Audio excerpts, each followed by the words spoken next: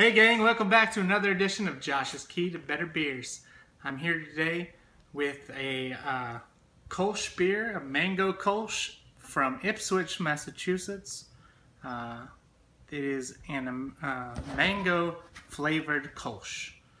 It clocks in at 5.5% alcohol by volume. I've got my little helper here. This is Reese again. Is this your third episode? Good girl. Okay, so we're just gonna jump right into it, gang. I don't have a lot of time. I gotta get going. I need to eat some food. I need to go to bed soon. So here we go. Good girl. Take a look at the pour here. Ooh, it's like a nice, like yellow, like a Kolsch should be. Kolsch should really be about that color. Got the dog in the way here, so let me try bringing it up. How's that? There we go. Got a nice look at that color. Yeah, you can. Good Kolsch also tends to have a little bit of like a fresh cut grass smell,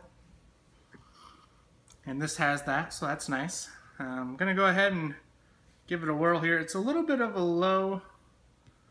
Leave it. A little bit of a low, thin head. A little bit of a thin head. But let's see what happens.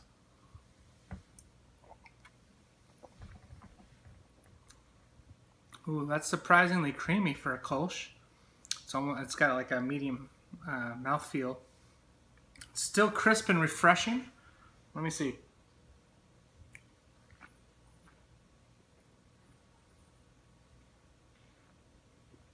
Maybe that creaminess is the mango. It's not overpowering. It's not overpowering the flavor of the Kolsch, which is nice. Sometimes you get these flavored beers and people are really turned off by them right away. This one is just like that hint of extra tropical fruit. That mango sweetness is barely there, but it's there to help influence the Kolsch itself.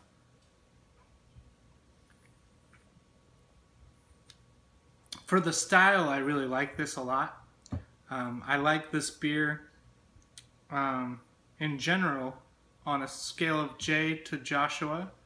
I'm going to give this one a full Josh and a full U. Good solid beer. I really like Clown Shoes in general. They turn out a lot of solid stuff. Go out and get yourself one if you have a chance. And remember, share, like, tell your friends about it. And yeah, sláinte.